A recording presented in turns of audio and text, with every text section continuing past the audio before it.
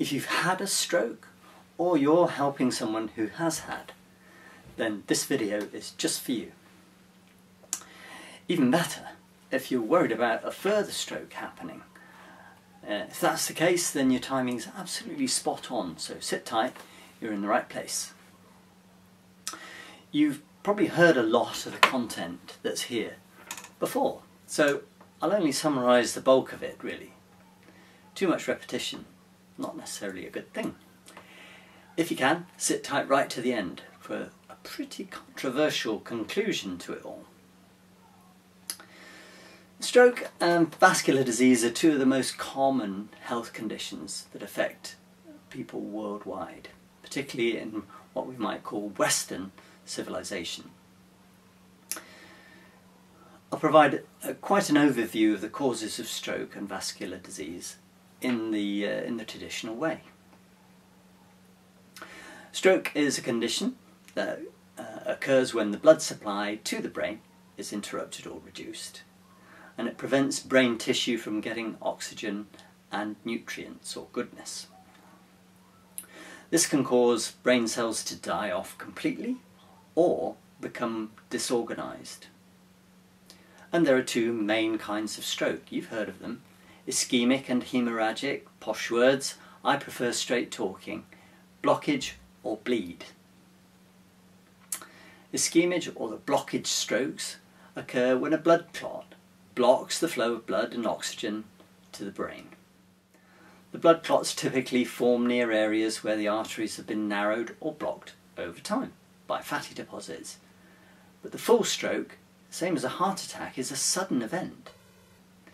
You're probably familiar with mouth ulcers and acne. The lining of your arteries is quite similar in many ways to the lining of your mouth. It does some extra cool things to make blood flow better, like producing the tiniest gas bubbles to act as a lubricant. It's amazing. Brain attacks and heart attacks happen when a tiny blister starts and later bursts, rather like a mouth ulcer or a skin spot, making your immune system go into overdrive to clot it. Another contributor to blockage stroke is a type of irregular heartbeat called atrial fibrillation, and this can cause blood clots around the heart that break apart and end up in the blood vessels that supply to the brain. The bleed or hemorrhagic strokes happen when a blood vessel inside the skull bursts and bleeds into and around the brain. One of the main contributors to that is high blood pressure, which can further weaken a damaged artery in the brain. The risk factors are, as you've heard, overweight, sedentary lifestyle, binge drinking, diabetes, smoking, high blood pressure, high cholesterol, family history, and other cardiovascular diseases, as well as age and gender. You can say the usual suspects. And conventional advice sounds a bit like this. You can significantly reduce the risk of having a stroke by making lifestyle changes to avoid the problems, such as atherosclerosis, that's a fancy word for artery disease, and high blood pressure.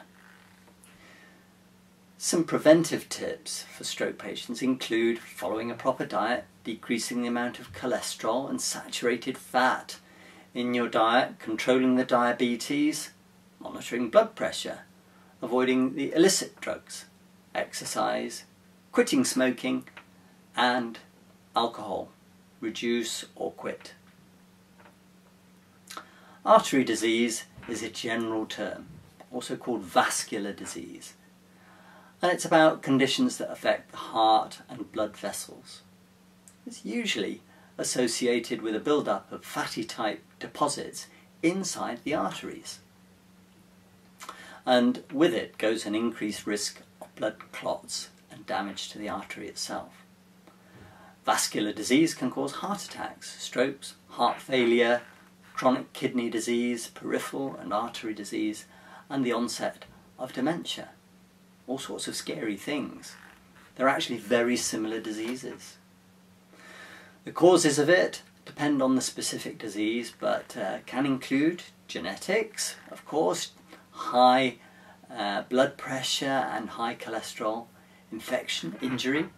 Apparently some medicines can affect it, including hormones, and sometimes the cause is so-called unknown. The risk factors include overweight, obesity, physical inactivity, smoking, drinking, diabetes and high blood pressure. And these can all be modified to help reduce a person's risk of developing vascular disease. So treatment for it can include lifestyle changes and healthy diet, exercise, quitting tobacco and medication. In conclusion, stroke and vascular disease are two of the most common health conditions that affect people worldwide. And the causes of these conditions are varied and include all the factors that I've mentioned. You can significantly reduce the risk. And it's always mentioned as making lifestyle changes. So what does that really mean? That's the standard advice, right?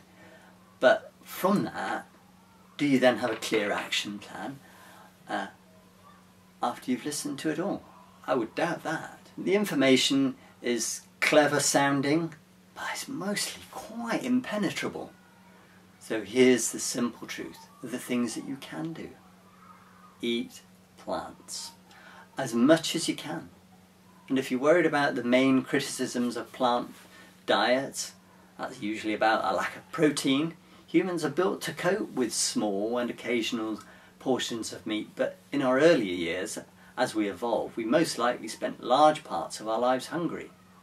There'd have been plenty of food, plenty of plant food, but also plenty of competition. As humans evolved, they, like any other species, stopped drinking milk in their first year, and it's only really since humans started domesticating animals that they would have been able to take milk at all. Sources vary, but most will agree on roughly 10,000 years that that's been going on, which is a mere dot in the length of time humans have been around, which is somewhere between 100,000 and 200,000 years. And if we considered the diets of people in the world's blue zones, such as Okinawa, parts of Sardinia, Costa Rica, and others, where dairy consumption is low, we can safely conclude that we don't need that. Most authorities encourage the use of dairy to ensure enough calcium. But let's face it, it just isn't working. The latest US numbers are showing 51% and 33% of men and women with early osteoporosis according to their National Health and Nutritional Examination Study. That was 2017 and 2018. And what's more, if you really focus on eating plant food, you'll be doing what you can do.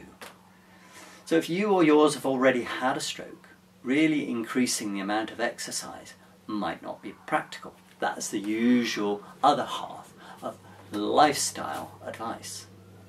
If you did want to go exclusively on a plant diet and you're taking medication, particularly for things like diabetes, blood pressure, atrial fibrillation and the like, you would need to discuss that with a doctor because it does have consequences. All of those conditions will tend to improve. That's to say, so you might need to discuss needing less medication, and your doctor needs to be able to support that. As a final note, it's important that these are not the only causes of arterial disease, and other factors may also contribute to development of these sorts of conditions.